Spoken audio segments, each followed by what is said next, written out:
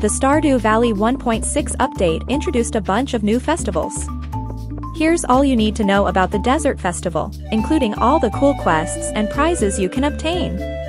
The festival takes place every year in the Calico Desert on spring 15, 16, and 17 at 10 a.m. after the bus is repaired. There are a total of 12 attractions there, including some quests that let you earn calico eggs, which you can use to buy various rare items. Before heading to the desert, be sure to bring along your mining tools, as well as a fishing rod to participate in all the fun quests. The first attraction I stop at is the chef, who will cook up dishes that give you special buffs for skills like mining, speed, etc. The chef will ask you to choose from combinations of ingredients that will give you 2 specific buffs that last for 7 minutes. All dishes will restore you to maximum health and energy, and will stack with any other food or drink buffs you consume. My favorite combination is the rare fruit and uncomfortably hot sauce, which gives you +3 luck and +1 speed, perfect for going into the Skull Cavern. You can go back to the chef an unlimited number of times once the buffs run out after 7 minutes, and he will let you choose any ingredient each time. Other combinations I like for mining are the rare fruit and mushroom cream sauce, which gives +3 luck and +1 mining.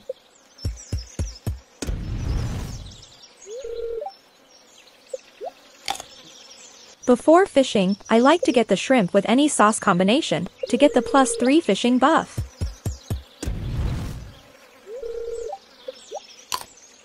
During all 3 days of the festival, Willy offers daily fishing-related quests that will reward you with calico eggs on completion.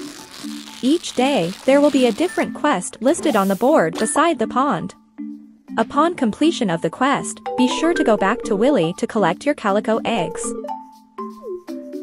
Another quick and fun way to earn a lot of calico eggs is the Skull Cavern quests. Similar to the fishing quests, Marlin will offer daily Skull Cavern quests that will reward you with eggs on completion. During the festival, you will be able to access Skull Cavern even if you have not obtained the Skull Key. Besides the quests offered by Marlin, you will be awarded rewards based on your daily egg rating if you talk to Gil after leaving the cavern. Your egg rating is determined by how far you make it down the cavern. Every 5 floors down, you gain 1 egg rating. Calico statues will randomly appear on floors, activating them will also grant you 1 egg rating. Activating these statues can grant random buffs or debuffs, such as speed boosts, receiving eggs, encountering more monsters, or just have no effect. On leaving the Skull Cavern, be sure to talk to Gil to submit your egg rating. The highest number of calico eggs you can get is 500, if you have an egg rating of 55 and above.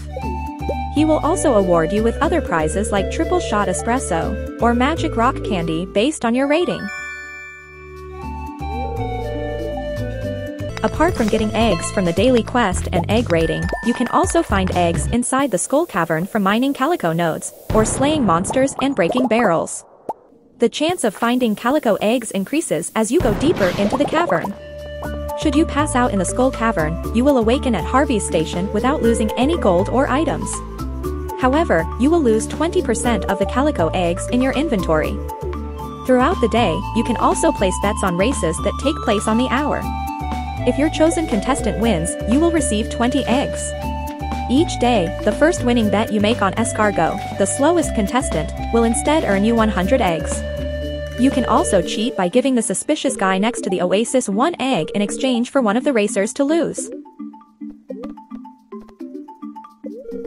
You may place your bets on the races up until 9:50 p.m. When the race is in progress, you must remain in the main festival area to see the results.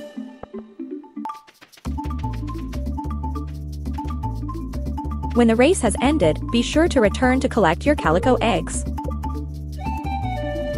In the top right corner, the scholar will ask you a series of 4 questions. If you answer all of them correctly, you will get 50 calico eggs. You will have 1 chance per day to achieve this, and you can only obtain the reward once each year. Just to the left of that, be sure to dig in the trash can, which contains 5 to 8 calico eggs each day. You can spend your eggs at the Calico Egg Merchant. Some items are sold every day, while others like strawberry seeds or magic rock candy are only sold on certain days. Items with limited stock are also replenished every day. Besides spending your eggs at the Calico Egg Merchant, you can also buy things from villager shops.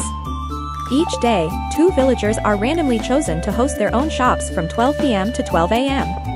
You can get rare items like Prismatic Shard from Emily, or cool furniture like Sam's skateboard or guitar, so be sure to check out the shops. The traveling cart will also be open every day from 12 p.m., with randomized stock each day. Every day, Emily and Sandy will also offer you a random new outfit, and pick out clothing that embodies you. Your original outfit will be placed in your inventory. There are a total of 61 outfits you could get, so be sure to visit her once per day.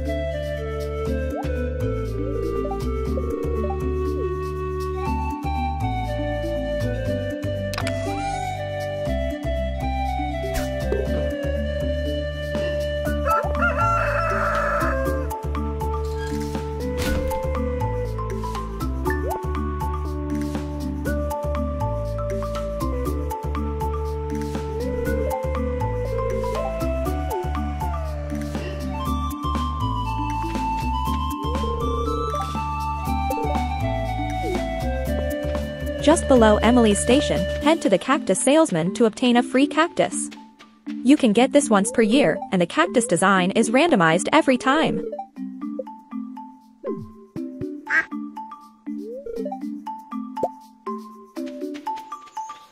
Lastly, the Shrouded Figure up in the top right corner will teleport you straight home for 250 G, just like in the night market during winter. So even if you lose track of time at the festival, make sure to utilize it to get home without passing out. So, that sums up all the cool things you can do at the Desert Festival in spring. This new addition is one of my favorites in the 1.6 update, so be sure to check it out and let me know what you think. Thanks for watching, and if you found this video helpful, make sure to like and subscribe. Happy exploring in the valley, until next time.